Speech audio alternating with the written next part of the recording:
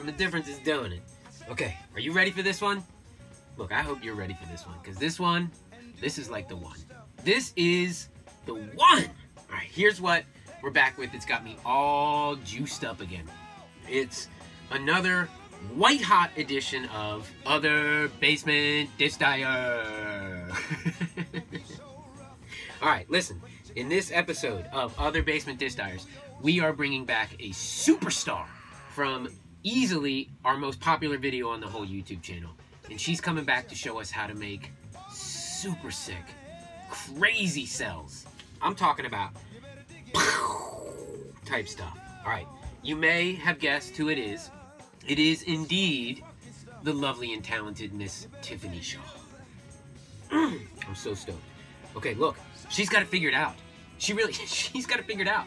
And in the true TDIDI spirit, she's coming back to show us all of her secrets on how to do this. And not just like one technique on how to make super sick, crazy cells.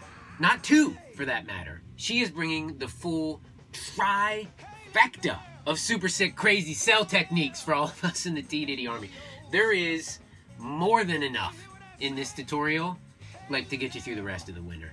Okay, I'll say a couple quick things before we roll into the tutorial here, because I'm gonna let Tiffany just take us right to the end once I switch it over. First and foremost, a huge thank you goes out to Tiffany Shaw for all the effort she put into making this for us. Like, collectively, from the whole TDIDI Army, right through my TDIDI sweatshirt. Hell yeah. Tiffany, this thing is the bomb. And look, you're all about to take a lesson too on what I mean by the effort that she put into making this tutorial for us, because it's not always easy doing this video stuff. Like, you know why? Because cursed technology.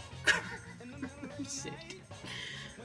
But our girl muscled through it. She more than muscled through it and put together like a grip of killer footage that I was able to go and bang, Other Basement Disc Dyers. And like I said, this is the one.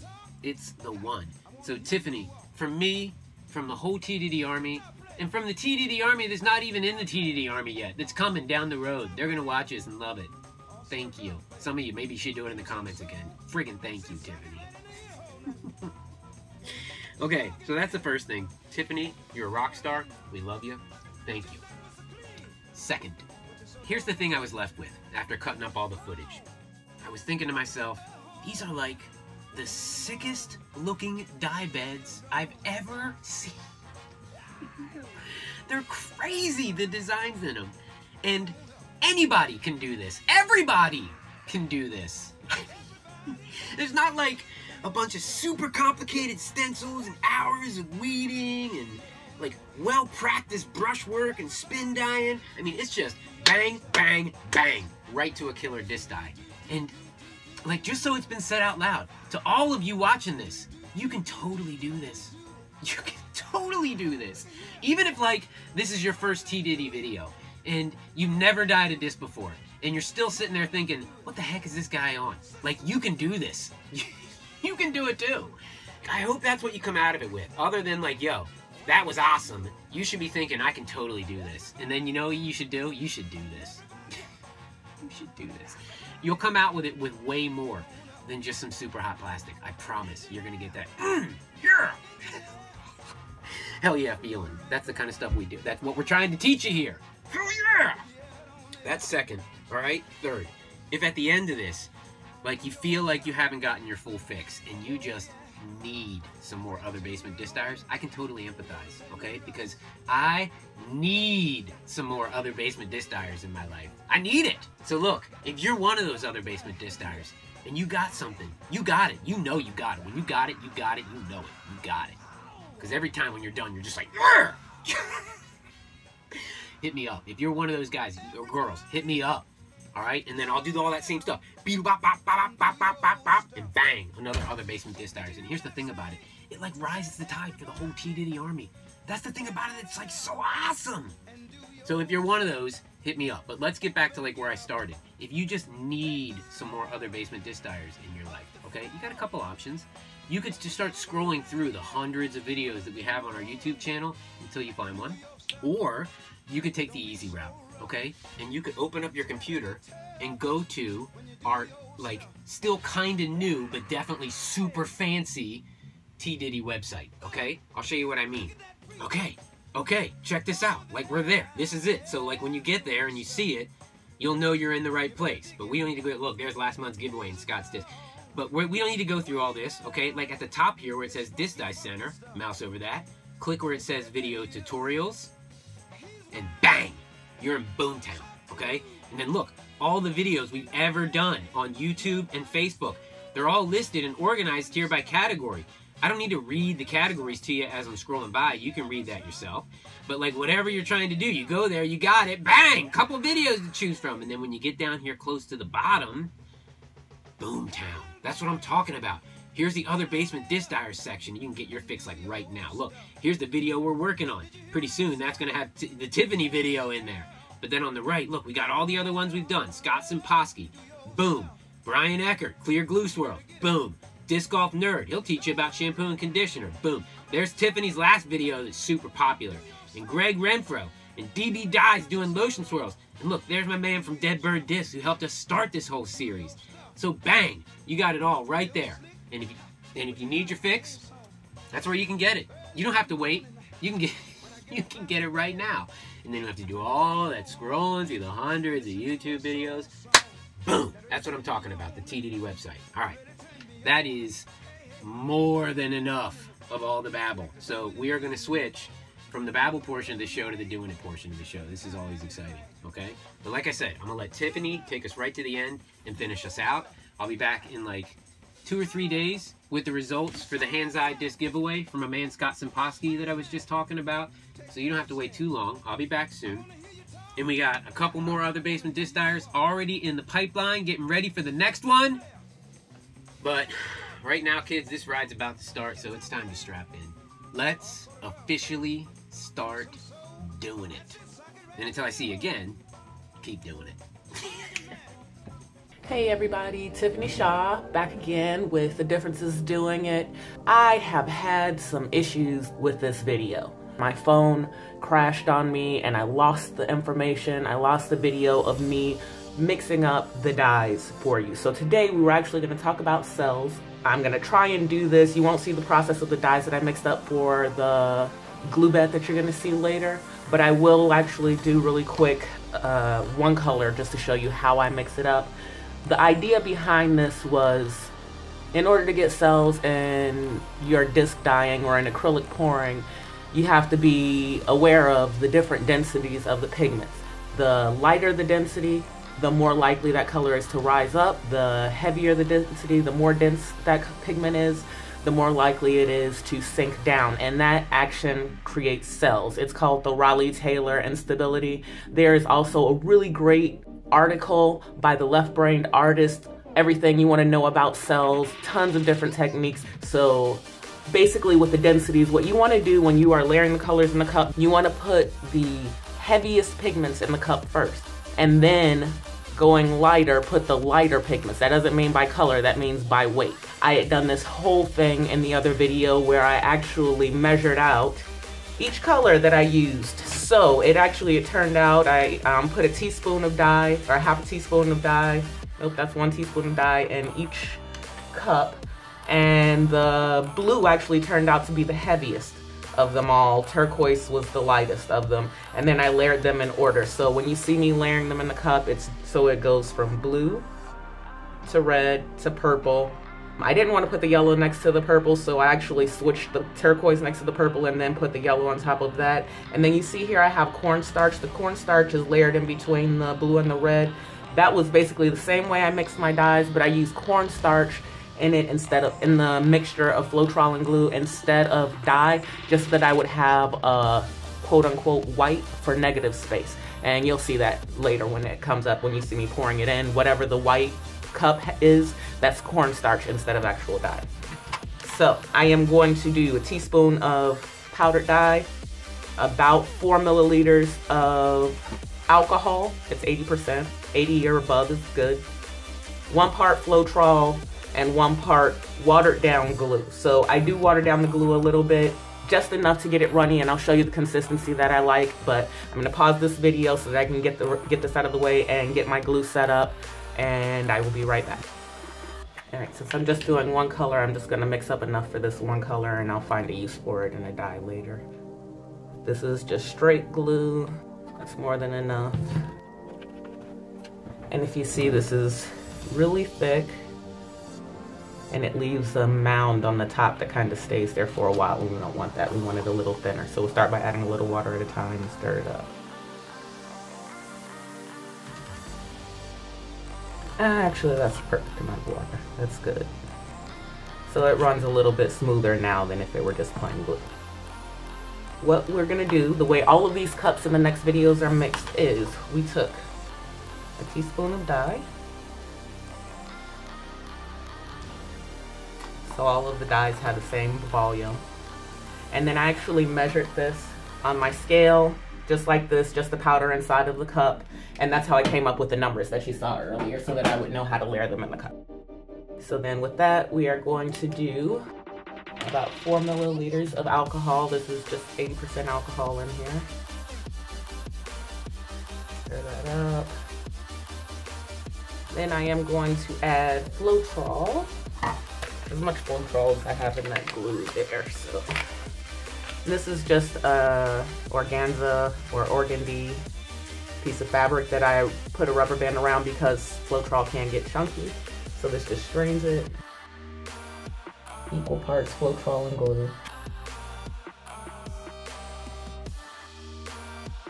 The reason these are in 2 different cups right now as opposed to me just putting everything in at once is because I like to mix the dye with the Floetrol first and then put the glue on top. And when I mixed it before, I had a huge cup of glue, not just this one small cup.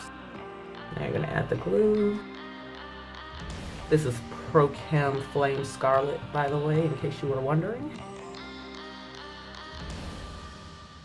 All right, so that's basic mix. What I like to do at this point is the color intensifier packs that come with iDye Poly. I put them in this container and I just add a couple of drops. When you are using glue as a medium, glue tends to bind, just like 3 drops. Glue tends to bind with the pigment of the dye, and it's less likely to bind with the actual plastic unless you do extra things like add heat or add the color intensifier, add the alcohol, let it sit for 2, 3, 4, 8 days, I don't know. But glue's a difficult medium to work with for that because it does that. I'm actually gonna do a couple of pours with just Floetrol later, and then I have a couple of other ones that are not a flip cup or an open core pour cup, but for me, an easier way to get cells is using my pre-mixed lotion mix. And if you haven't watched the other video, this is in the other video, the first one that we did, that shows you everything that goes into Squirty McSquirterton here. When I do the other techniques like the Dutch pour and the swipe, the reason I like those techniques over this one is because, as you can see, this is a lot of dye and a lot of material that I am using here. It's time consuming as opposed to having them all there. You only get to use it like once, maybe twice if you reuse the bed and it's not too muddy. So I may get 2 dyes out of this cup as opposed to when I use these, I haven't mixed this in over a month, and I've probably used this bottle on maybe 8 different dyes, some of the colors 30, 40 different dyes before I have to replace it. So for me, it's just kind of an economic thing a little bit. This way is a little bit more wasteful, in my opinion. It's fun. You get the coolest cells by far, I think, but I'm happy with the cells that I get from some of the other techniques that I use, but I did want to show this one because a lot of people see this and it's really cool. I get it. So I did want to show how to do it. Now for the trick. This would actually produce cells on its own. They might not be as noticeable, but because of the densities, like I mentioned earlier, when you layer them in the cup the right way, you don't necessarily need silicone to produce cells because cells are a naturally occurring physical phenomenon, you know? So the reason silicone helps is because it's lighter than everything that's in this cup, and it pushes all of those colors up and makes them move a little bit faster. Sometimes when I'm doing acrylic pours, I'll sit there and watch the cells expand and change color and grow and get bigger. But What I would do is then add a few drops of silicone, just 2 or 3. 1, 2, 3. And then the more you mix it, the smaller your cells are gonna be. So then I would just give it a few little stirs, and that's it. That is done. It's ready to be poured into a cup and give you a bed. That is in another video, so we'll come back to that, but that is how I mix all of the colors that you'll see later. Okay, my phone died out on me, and when I flipped the cup, you didn't get to see it. So I'm going to try to do it again. I'm going to do another flip cup. This one a little bit different. I'm going to actually flip it in here and then pour the glue around it. But that's what's left of what we had. Still looks kind of cool in there. So let's try this again because we already got dark color on the bottom. I'm going to start with a little bit of white. And then blue. And then our next color was red. And then purple. And turquoise. And yellow. And then again with the rest of this white.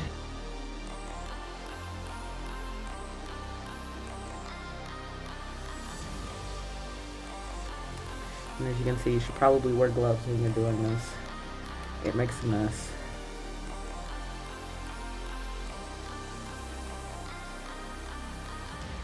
Here comes flip.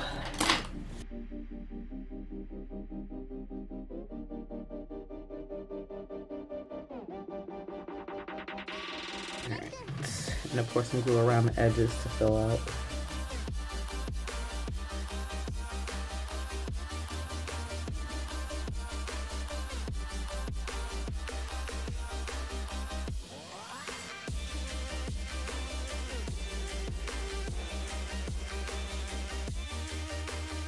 Alright, I'm going to turn the light off so you can see the detail a little bit better before I torch it. And then I just want to move it around a little bit.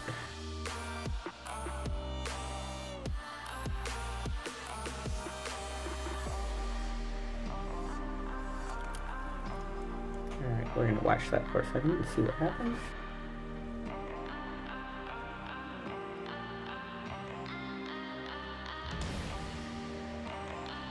So I'm gonna put this disc in it.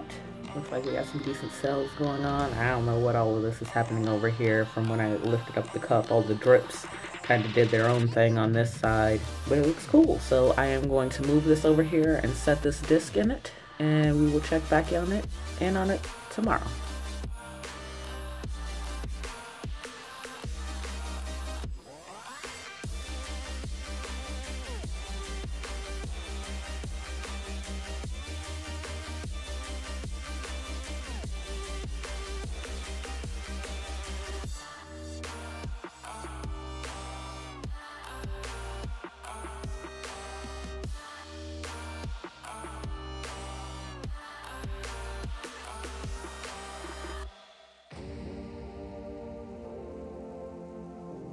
All right, everybody, this time we are going to do a swipe to get cells.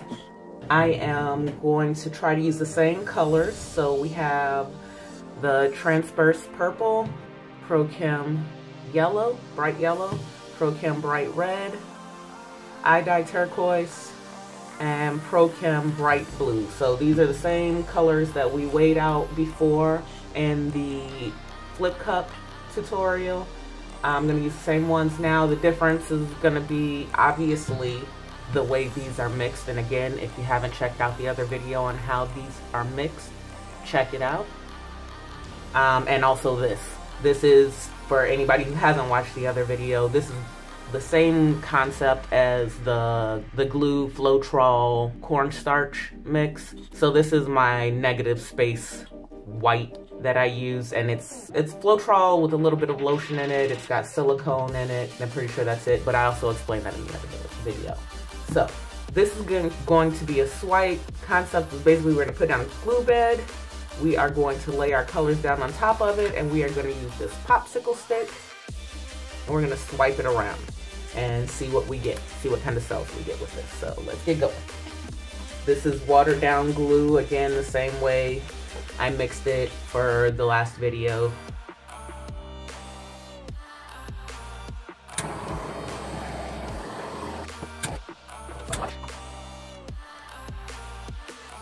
One thing to note when you are using these, if you let them sit for a while, air can build up inside of these, and when you pop it open, sometimes it squirts out everywhere. So one, I always open it using a paper towel, but also if you just twist the cap a little, release the air, then you should be fine, and it shouldn't spurt out, because I've had it splatter out everywhere, which is why I'm not wearing my ring.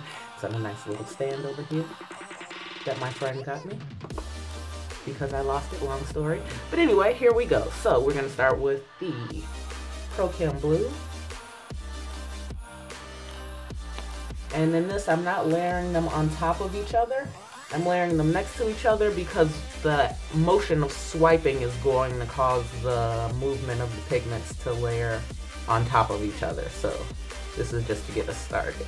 Trying to get this out to where it's about the distance and width of a disc. Might be a little inside of that, but we'll make it work.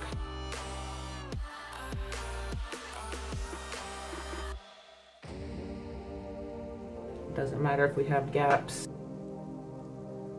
And this is just gonna go in between each color. It's already starting to do things. I just want to get these bubbles out so that I don't push the bubbles underneath, so you can see the bubbles here. When I swipe, I don't want to push them underneath.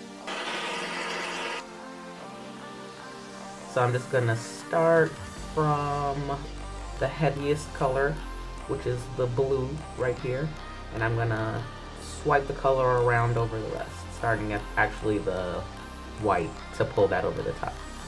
Slightly push down and turn. Try not to stop too much because you will get weird lines.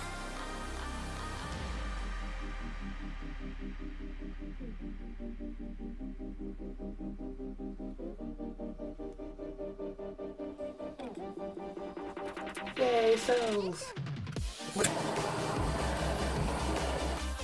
I am going to grab this to bring you in a little closer.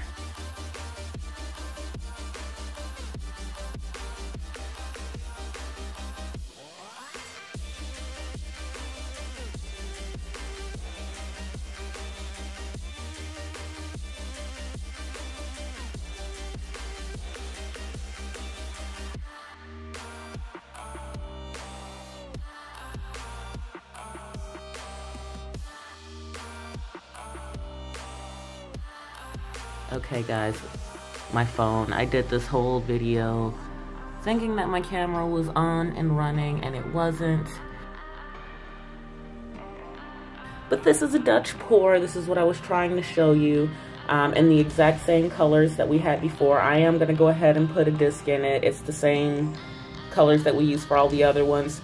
And now I'm going to try to do another video really quickly of a Dutch pour. Other colors in this one, but it's the same principle as what I did for this one, using a blow dryer.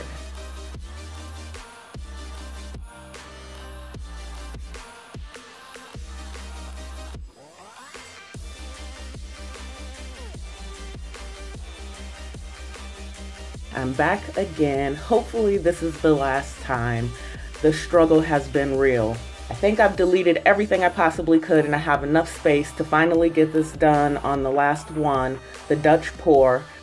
And this is named because the artist who came up with it, Renske Dona, I believe is how you pronounce her name. She came up with the Dutch pour, and she is, well, I don't know if she came up with it, but she's the most popular. She's obviously Dutch. And what she does is she'll take her acrylic paint, which she just mixes with water, and she will put it on a white canvas with white paint on it, blow the white paint over the colors. So she'll layer the colors into a puddle, blow the white paint over it, and then blow it back out. And it gets these cool cell designs. I don't do the blow over part because I don't really want all of that white in there, but the idea is simple. She used the blow dryer, gets really cool cells. So we're gonna get this going. And I put my colors in a line because I know that I'm gonna blow them out that way. She does that sometimes too, but she usually puts them on top of each other. I'm just gonna layer them next to each other here.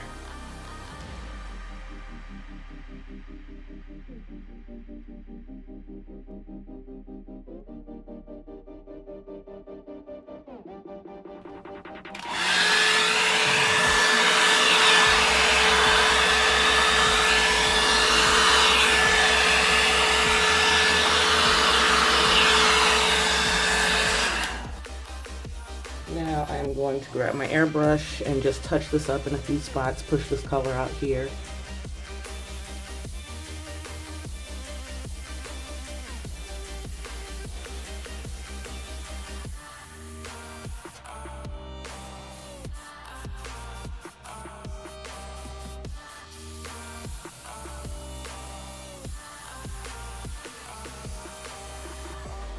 Alright, that looks pretty good.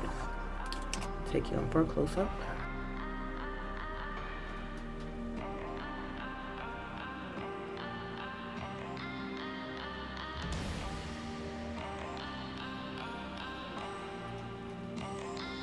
Alright guys, here's the close-up. So basically the Dutch pour, I just put the blow dryer on high and push the colors out. Use my airbrush to touch up a few spots, but not too many. And this is another way to get cells. And my favorite, because you saw how quick that was. I was rushing, but the results still came out pretty nice. Well, the glue bed results. We have yet to see how the discs turn out, but there you go. So that's 3 different ways that you can try out to get cells. Good luck, everybody.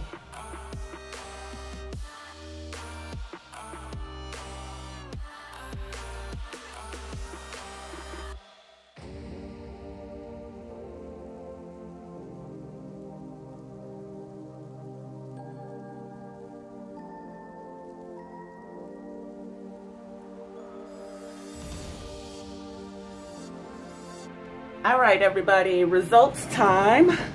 So I just wanted to go over, I know you guys have seen pictures of them already, but I just wanted to go over the discs that we dyed and the different results that we came out with. So to start out with, these were the flip cups that we did. So this was the first dye bed that I did that unfortunately I did not capture the video of me flipping the cup or mixing the dyes and measuring everything out. And this is what we came out with. Although it has some cool features in it, it's kind of a mess. And obviously we got 2 air bubbles here and a little one there. I will be touching those up later, but it just came out muddy. I mean, it still looks kind of cool. I like the cell detail that we got, but you can also see these little spots in here. I'm pretty sure that is because I did not mix the dye well enough when I was stirring it and mixing up the different colors. I just didn't mix them long enough to get all of those little powdered pigments dissolved into the medium. That's why I put the alcohol in, to try and help dissolve it. I'm assuming it probably would have been even more speckly if I hadn't used the alcohol, but this is one of the reasons I am not a huge fan of using glue beds, is because it's kind of hard to control how the colors come out. I mean, you can layer them in the cup in a certain way. You can do an open pour and just pour it on top so that you can see it a little bit better. But when you're doing a flip cup, it's kind of a hope and a prayer, which is fun. That's cool, but it is also nerve-wracking, especially if you're doing something for commissions. So the second one actually came out really trippy. I was surprised at the way this came out. It's still a little dark in this area, but you can still see some details. This yellow is just an acid trip. I don't know how these colors came out this way. Obviously the glue basically muted everything a little bit, but I think it actually came out really cool. You can see how light this turquoise is in here. You can barely even notice it. It almost looks white, but it is actually turquoise. This is more white in this area. This is ProChem Bright Red. I consider it magenta. I use iDye red if I want actual red. This is more of a magenta color, which I think is better for blending and mixing colors anyway than just straight red. Red can be overpowering. So those are the 2 flip cups. Now in comparison, this was the first Dutch pour that I did. And I mean, the colors, the difference in colors is kind of obvious. I hope it's obvious. It's so much more vibrant and saturated when you use the lotion mix and not the glue. Floetrol will work as well, but these are the exact same colors that I used. This is just mixed with lotion, my lotion mix that I mentioned before, and these were the ones mixed with glue that you saw me mix up the 1 cup on. But you can see the difference. You still get cells. Obviously the cells look different when you blow them out. They're a little smaller and they're a little more lacy and webby, which you kind of think is cool. I think it looks more nebulous, whereas this looks more like biology cells. This is more like galaxy looking. I don't know. That's what I think. But I mean, I just love the color saturation. Also, these are both on MVP Neutron plastics. MVP Neutron plastic, love it. Soaks up dye beautifully, beautifully. But these are both on the same type of plastic, and you can see the color difference with the exact same pigments that we use, just different dye mediums. So keep that in mind if you're gonna try these out. But yeah, here's the first Dutch pour, and I really like the colors that we got in there. Here is the second one that we did. I think we blew it out this way, so it's upside down from the way I blew it, but we got some nice pretty cells in there.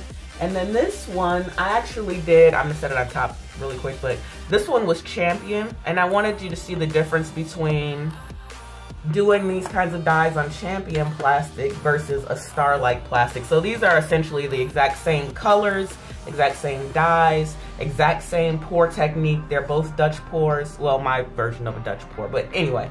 But you can see, obviously this is a little bit lighter, but you still see all of the detail. And this sat for 3 days, I believe, a little over 3 days. This sat for a little over a day. This sat for 3 days, and it's still got definition in it. You can see a lot of little detail in there and all the little cell bubbles that have come up.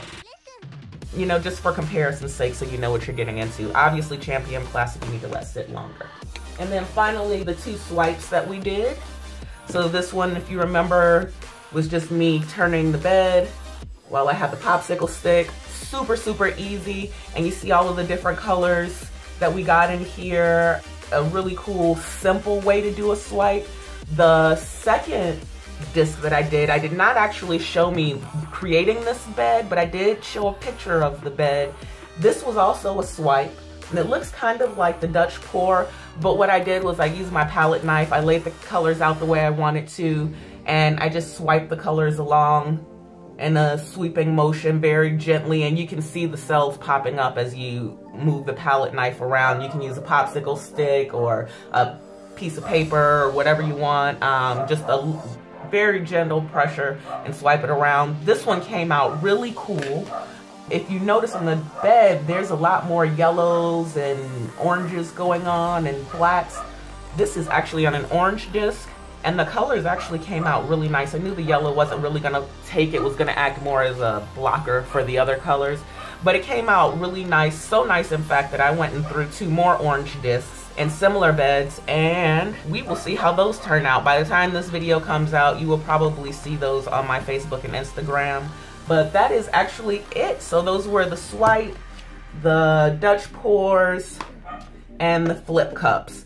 I said before my favorite is actually the Dutch pour, but I think after playing around with these swipes, this might be my new favorite method. I really like the way this turned out, and the couple of other beds that I did with it. They came out really nice. So hopefully this all helped you guys out, helped answer some questions for you. Thank you so much for the support. TDIDI Army, you guys are awesome. The disc dyeing community is awesome. You guys have been so great and so encouraging with everything. Like, I just keep wanting to do more. There's so many crazy talented artists out there that just keep pushing me to try more stuff and do more and just have fun doing it. And thank you again, guys, and I really appreciate it again. I'm rambling now, so I am gonna sign off. Remember to like and subscribe. Check my stuff out on Facebook and on Instagram. And happy dyeing, everybody. Good luck. And I'm gonna really quickly touch these up with some alcohol markers on another video. So if you guys want a bonus track, stay tuned.